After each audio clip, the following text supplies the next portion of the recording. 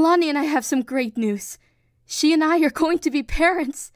Meaning you, young man over here, are going to be an uncle. Whoa, are you actually serious? You're pregnant? Mm-hmm. We're not quite sure when our child will be due, but we estimated around late fall to early winter. No, it's all right, Horizon. I figured I should say what's happening. I was out with Silicon and Phoenix.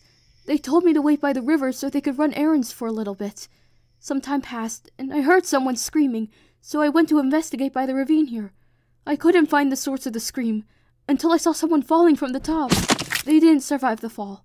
I couldn't see them very well in the dark, but after getting a good look, I realized who it was. You are just going to casually bring up genociding an entire species, Shard? You will never be my king!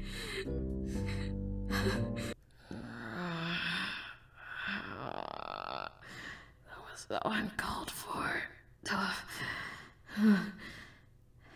Hello? Anyone there?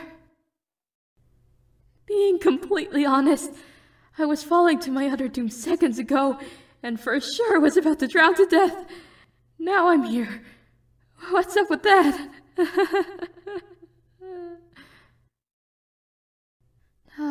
Can anyone tell me what's going on? 'Cause I also got chased by a monster who I swear wanted my blood. My blood!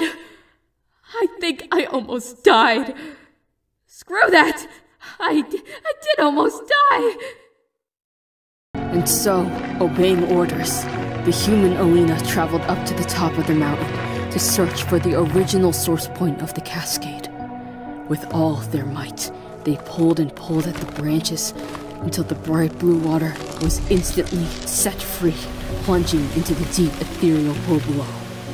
Whilst Augustus was reserved for the rest of us, the lowly and rejected.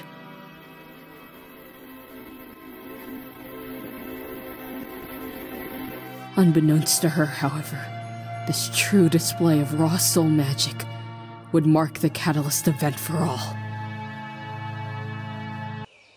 So here are the forest cats. You took your time in getting here. Were you scared? We thought we would give you some time to prepare. I see. Well, there's still a chance for you to turn back. We will only attack if you cross the border.